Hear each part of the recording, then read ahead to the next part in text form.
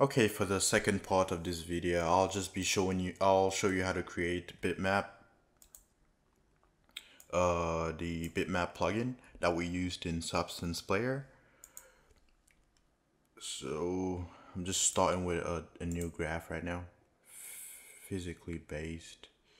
Make sure it's relative to parent. If it's absolute, you won't be able to expose the output. So just choose relative to parent. I'll name this bitmap farm. Alright, so open that up, and alright, that's then search for Bitmap2Material and drag it in there, and just start connecting this stuff here. Diffuse, normal, specular, gloss map.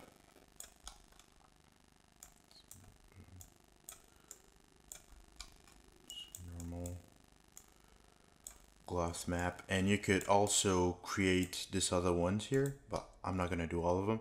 I'll just create one more. So just search spacebar output. It's like that. Maybe name this roughness.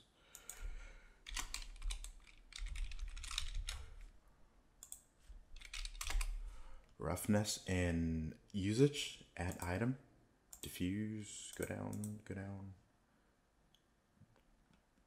roughness, there we go. And that's it, and just plug this in here. Let's go ahead and actually save package and export. Export as sbar file. Right click and export. Bitmap parm, save that. Copy this link first. Save. Save. Okay, if you used absolute values, then this output size won't be available to you. Since we used relative, it's there. So just check that. Hit OK. Substance Player. Let's open it up. Okay, this is it right here. Wow. That's the wrong file. That was SBS file, not sbar. I think this is sbar. Bitmap parm. This is the sbar file. Okay, that's it. So what we have now is output size is available and stuff. We don't have a place to plug the diffuse map in here. We don't have a place to plug the diffuse map in here yet because we don't have an input node here. So we'll go ahead and create that. So spacebar, input, color, and just drag it in here. Bitmap diffuse. Okay. All right.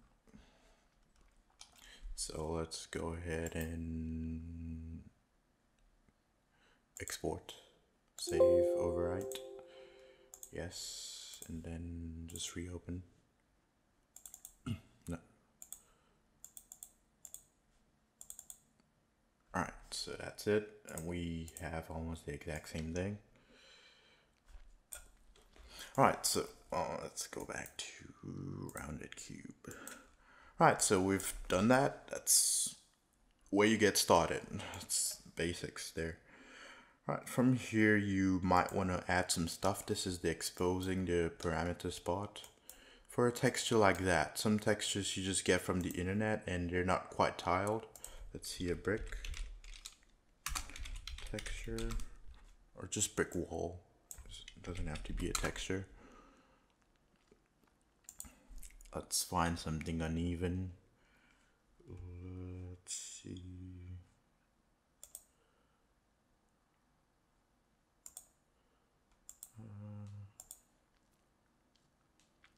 Let's say this one. It's not. That looks too bad. Yeah, let's use this one. It doesn't look seamless, does it? Kind of cuts off. It's not quite seamless, so let's use this one. Bring that out here and bring it inside a Substance Designer. Import resource. We're not actually going to be using this. We're just using it to test our maps. See. Alright, that looks good. It doesn't quite tile well, but Still looks good. Alright, so here we'll just select this, hit spacebar, and tile. Make it tile photo. Alright, so that fixed that up real quick, huh? Alright, so that's one thing you could do.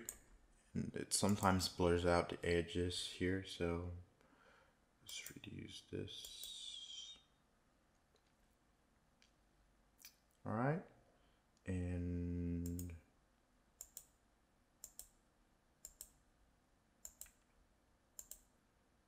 alright, so the exposing part, all you have to do is click on this and expose parameters and select the ones you want to expose. Once you do this, it's no longer going to be available in the editor, so just make sure it looks good first.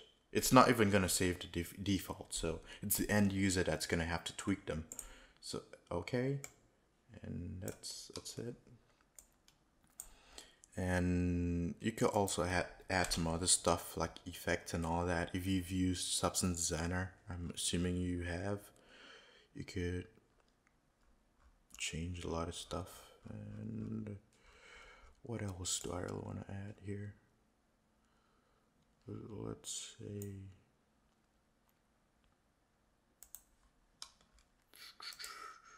let's see. Oh yeah, channels. We don't have any of those channels here to tweak the normal maps and stuff. So let's go ahead and expose that for the bitmap. Select bitmap and expose parameters. I'll just go ahead and hit the diffuse normal. Actually, just do all of them. Hit OK. Let's go ahead and export this. See what it looks like. Override that.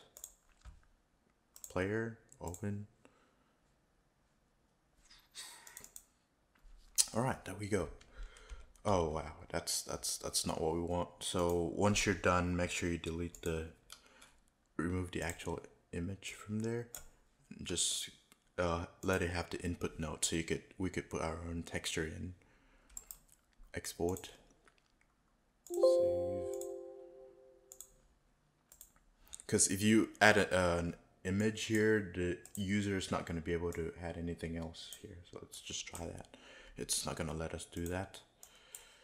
So open. All right, there we go. So we'll just grab a wall in here. All right, so we can see it looks good. But what about a different texture? See, sand. It looks good. It tiles really well. And we could see some distortions there. But okay, all I can see here now is that the tilelit photo parameters has been exposed, but I still can't find the Bitmap2Material parameters. So I'll just go back in here, see what went wrong here.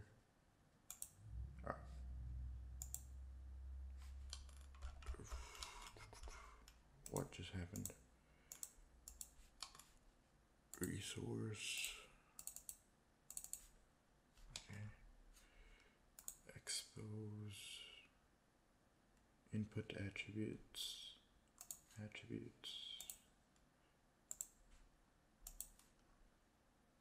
Instance parameters. Expose. Alright, so okay.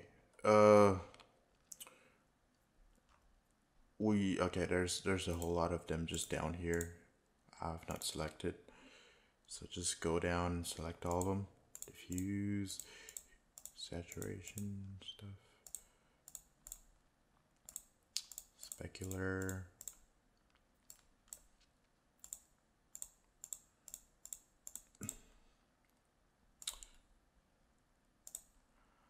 Alright, so there are a whole bunch of these things you could just expose here for substance. But I'm just gonna do it, just select few. At least you get the idea. You just work with it. Let's see. Export, save, replace,